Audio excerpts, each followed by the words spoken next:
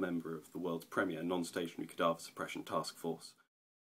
Zombie Squad is a not-for-profit charitable organisation which I've been involved with for over 3 years.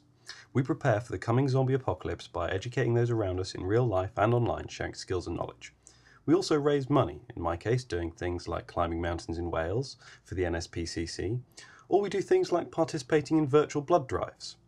While Zombie Squad promotes helping in your local community, and I'm proud to say that it's encouraged me in a lot of my efforts, we support international efforts too.